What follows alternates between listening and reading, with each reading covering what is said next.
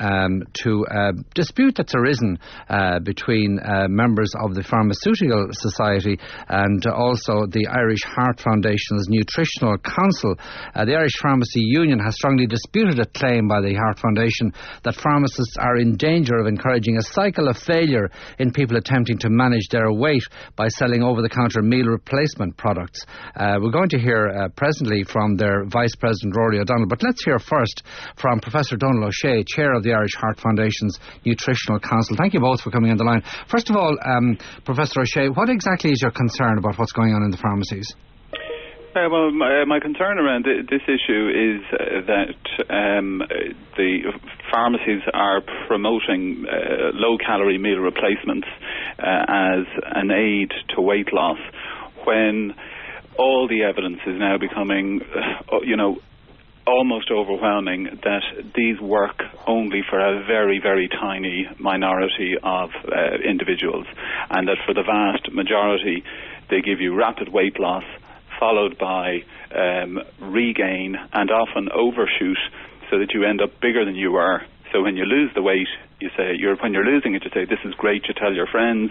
They go in pyramid style, start it off. And by the time you put on the weight and overshoot, you're mortified. You feel, oh my God, I failed again.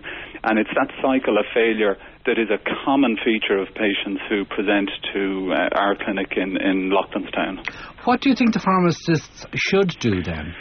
Well, I think pharmacists are playing, and I'm a huge fan of their industry. They're playing an increasing role in healthcare delivery, and I think with that comes responsibility, so that where the evidence isn't there, they shouldn't be actively promoting. So the posters should come down. If a patient comes and asks them about weight, they should discuss it, but having it in your face when there really isn't the evidence to back it up isn't a good idea. And meal replacement really should be a bowl of soup and a piece of fruit for your lunch instead of the sandwich. It doesn't have to be an expensive over-the-counter preparation. OK, let's go to Rory O'Donnell, Vice-President of the Irish Pharmacy Union. I think Dr. O'Shea is paraphrasing Ronald Reagan. Tear down these posters. I would, in all fairness, we would agree very strongly with most of what Professor O'Shea and the Irish Heart Foundation have released. That primarily the most important way and the best way of losing weight is through healthy diet and exercise. And we in pharmacy and in the IPU have supported that for many years through our contacts indeed with the Irish Heart Foundation. The very last part of the statement actually talks about very low calorie diets as well. And encouraging a cycle of failure. No, we would dispute that. Pharmacists are healthcare professionals, just like doctors and just like dietitians, and patients who enter the pharmacy will be advised appropriately. They will be screened, and an appropriate weight loss mechanism will be found for them. And Professor O'Shea is quite right. Very low calorie diets or meal replacements are not for everybody. Yeah, but would you have come across, or would you know of any instances where one of your members would discourage a person who had come to the counter with a box of these provisions or these supplements and say, look, that really mightn't be for you? Absolutely. That's exactly the role of the pharmacist. And do you think that actually happens? Yes, indeed it does happen, and it happens very frequently. Patients enter the pharmacy for healthcare advice, and they receive such healthcare advice day in, day out from their pharmacist. Okay, well, what do you think, Conor O'Shea? Are you sorry, Donald, I beg your pardon. Are you in any way reassured?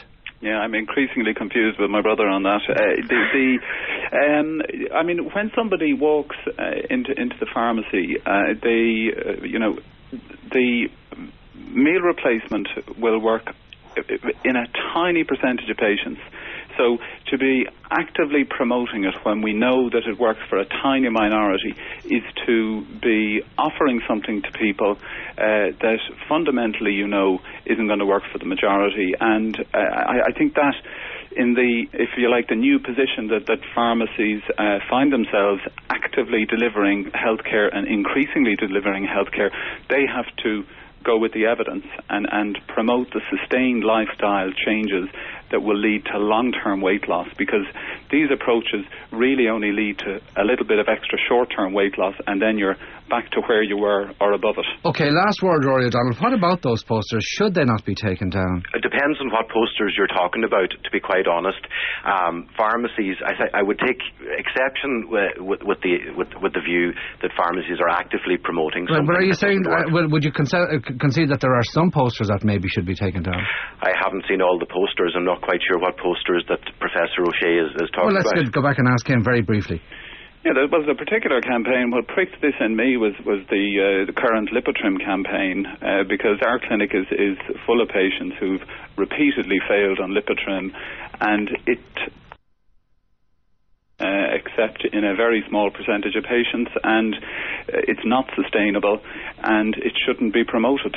Okay, Rory, my understanding is that there is quite substantial evidence out there as well from NICE and from various clinical organisations around the world that in certain cases that very low calorie diets are appropriate, and certainly that is what I would be saying.